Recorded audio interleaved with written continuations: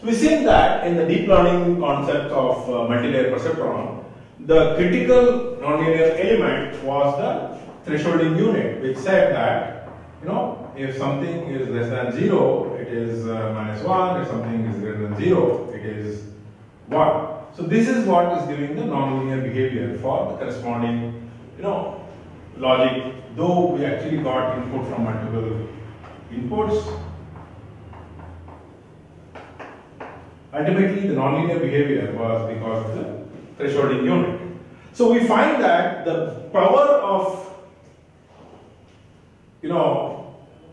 multilayer perceptron actually comes from its power of being able to handle nonlinearity, as we saw in the case of XOR function. It extends the power of linear separability by handling complex functions which are not necessarily linearly separable. So what happens is, the way the functions work in context of the input being transformed to output is usually the presence of a certain kind of what is known as activation function. Activation function is a crucial element of any neuron, where though there are several input nodes coming in with weights and their summation is always used along with bias, but the radical transformation in terms of the output of the neuron is dictated by the corresponding activation function. So activation function is what basically determines what the output of such a neuron will be. Like in this case, it's 1 or -1, depending upon threshold being passing one boundary or not. So what are the different activation functions which are used in the context of deep learning? So typically, deep learning will use different kinds of activation function, but the most common activation functions which are used are what is known as, basically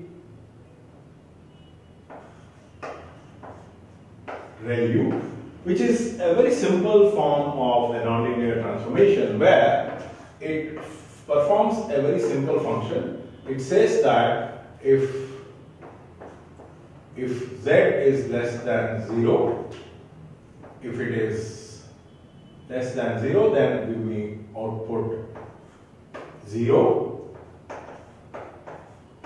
If z is greater than or equal to 0, output z. So relu of z, right? If this is z, it is plotted like this.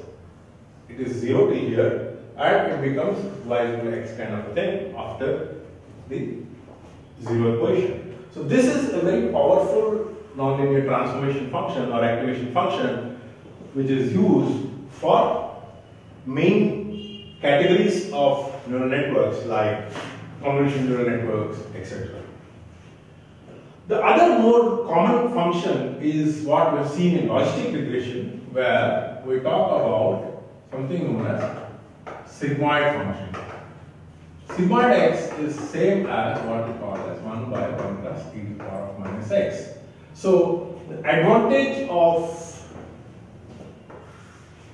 this is that this floats only between 0 and 1. So if you see, sigmoid of x is nothing but 1 by 1 plus e to the power of minus x. Sigmoid x is one very popular activation function which is used in the context of, neural networks. So what it does is it takes the output and compresses it to a value between 0 and 1. So in order for us to avoid the, bias towards only positive values, an alternative has appeared which is called tanh hyperbolic x, which is related to sigmoid in some sense, but it is a slight variant which allows us to create a boundary from -1 to +1. So if you see, it is basically creating,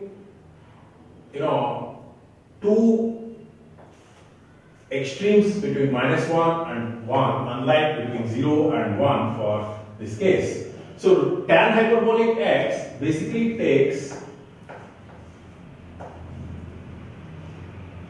x and transforms it into a variable between 0 at one extreme, -1 at one extreme, and 1 at the other extreme. So if you see tan hyperbolic x is basically written as e to the power of x plus e to the power minus e to the power minus x by e to the power x plus e to the power minus x. So this is basically an example where it can vary from, say, -1 at extreme minus infinity level to +1 for plus infinity level.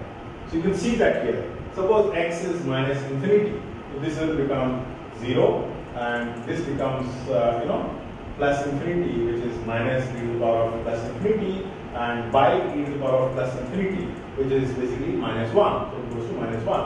On the other hand, if x is very high, this becomes e to the power of infinity, and this becomes 0, and this becomes e to the power of infinity, e to the power of infinity becomes close to 1. So what happens is this oscillates between 1 and -1, and is usually considered a better activation function than the classical sigmoid function, which is one way in terms of only positive. The other very simple version of transformation function which is used is the standard y equal to x, which is called the linear activation function. So in that sense, the more popular versions of activation functions which are responsible for the transformation of the output after you compute sigma of wi xi plus b, which are inputs to each node in a neuron in deep learning, are the activation functions.